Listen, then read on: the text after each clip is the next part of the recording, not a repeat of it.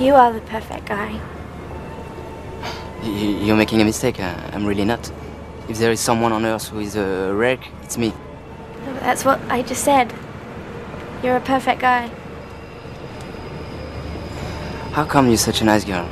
I'm not being nice. You just happen to be the best thing that's happened to me in the past 26 years.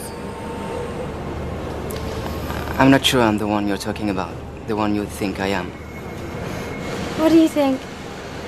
I know you're not always perfect. I know you have tons of problems, defects, imperfections, but who doesn't? It's just that I prefer your problems. I'm in love with your imperfections. Your imperfections are just great. I mean, you can't imagine, before I had to deal with Ed, and compared to him, you're a day at the beach. I know most girls, they go weak at the knees for what's beautiful.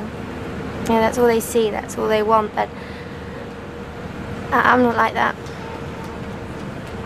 I don't just see what's beautiful. I fall for the other stuff. I love what's not perfect. That's just how I am.